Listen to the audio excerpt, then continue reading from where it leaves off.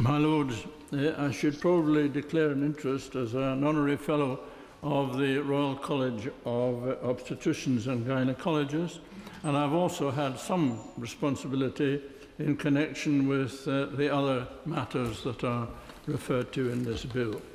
My Lords, the simple analysis, so far as I'm concerned, is this. A person who has an objection, let me take it to abortion. A person who has an objection to abortion thinks that it's wrong to carry out an abortion. Generally speaking, there is, of course, a provision limiting that in connection with where the mother's life is at risk. The present law does not allow conscientious objection in that respect, and that, I believe, is a very general realization of what the conscientious objection will be. But the basic conscientious objection is that it is wrong, in the general case, to perform an abortion. And the question is, to what extent one should be required to do what is contrary to one's belief, to do what one is required to think, the conscience requires, that it's wrong.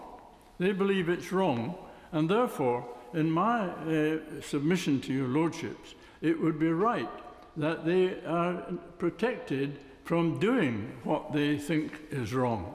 Now, of course, I'm very familiar with the judgment of the Supreme Court and Baroness Hale, whom I respect particularly because of various reasons, which I won't go into at the moment, but I respect her judgment very much indeed.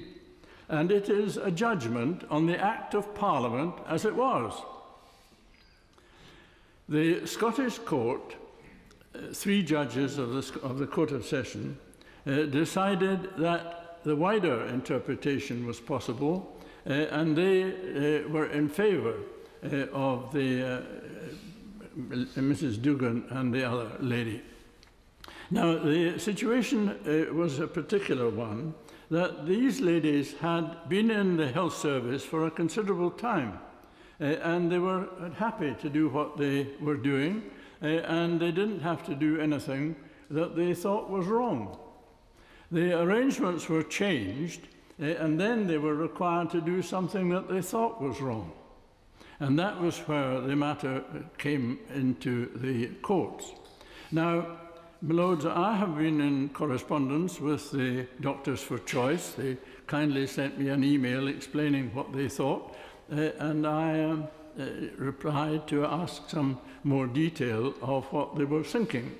And what it comes to is this, that they believe that the National Health Service depends to a substantial extent on people doing what they believe to be wrong. Now, I really find it very hard to see that that can be right. On the other hand, I do not think, and the Minister may be able to tell us, I do not think that the amount of conscientious objection to these various items referred to in this bill is very large. The numbers, I don't think, are all that large, but let's assume that there's a substantial number.